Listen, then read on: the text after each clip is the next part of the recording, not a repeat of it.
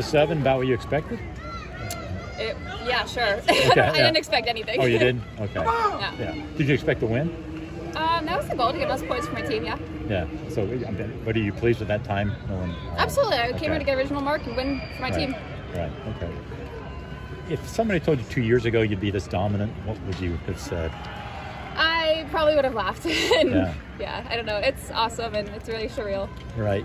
Is there a secret to your success? Because the way you have come out of, you were good coming, as a high school runner, but now you're borderline world class, and just seem to be your improvement has just been leaps and bounds. What can you attribute that to? To be improved so quickly? I'd say number one, consistency and staying healthy, and just honestly running. I didn't run much in high school, and once I got to college, I started running and taking running seriously. It obviously pays off and works out. What's this year been like for you? Super fun, super surreal. Just enjoying my senior year, 4th year here at UF. Yeah, it's been awesome with all my teammates, and I'm super happy to be where I am today. Yeah. What's it like to be able to run as a senior and do it here in Gainesville? It's so awesome. I was saying, I feel like it just felt like practice today, like just being out there running in circles. But it was awesome with the home crowd and all of my coaches and teammates being here. And When you came to school that wasn't like notorious, or that wasn't like famous for distance running, and really put it on the map. Did you have to take a source of pride in that at all?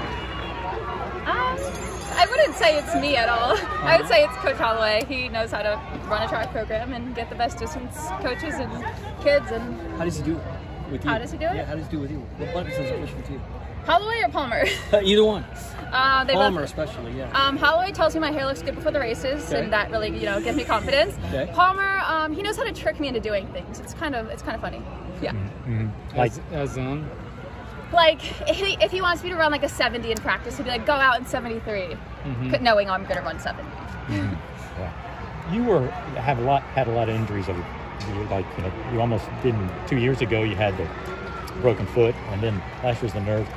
But you got into cross training. Were you doing much of that before? And how is your training different is it still different than others? How much do you incorporate that into your... No, I actually, this might be stupid, but I didn't know what cross training was until my sophomore year when I broke my foot. Yeah. And then my coach, Solinsky, told me to go aqua jog, and I was like, I'm not going in the water and jogging. That's so silly. And then I figured out that worked. And then obviously once I was able to be weight bearing off the crutches, I discovered the arc trainer, and the rest is history. Yeah. What was the breakthrough race for you, do you think, confidence-wise, that really got you kind of going in this direction? Probably my sophomore year at SECs, I would say. I got 4th there and during cross country, and I was like, whoa, like, I guess if I started taking, that was actually the first race I wore spikes at, and then I realized that if I put the work in, it would all work out and listen to my coach. Well, what did you, in terms of elevating your workouts, or I didn't really elevate anything. I just started. After that. Oh, well, after that. After the breakthrough, how did you continue building from that momentum? I really just continued listening to what Solinsky was saying, and just consistently working out over time. Consistency is key. It builds up. Do you still incorporate more cross training than just traditional workouts in your training?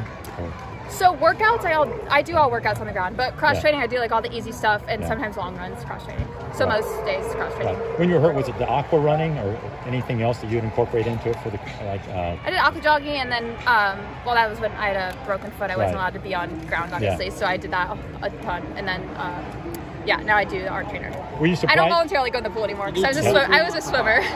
As a swimmer, so it kind of gives me PTSD. So I know you got SEC. Well, this is over. NCAA's. Is Paris on the radar? Sky's the limit. I'm just going to listen to Palmer and listen to all my coaches and just follow what they say. Where is that goal-wise? Paris? Yes. I'm going to focus on the NCAA season right now and see where I am after it.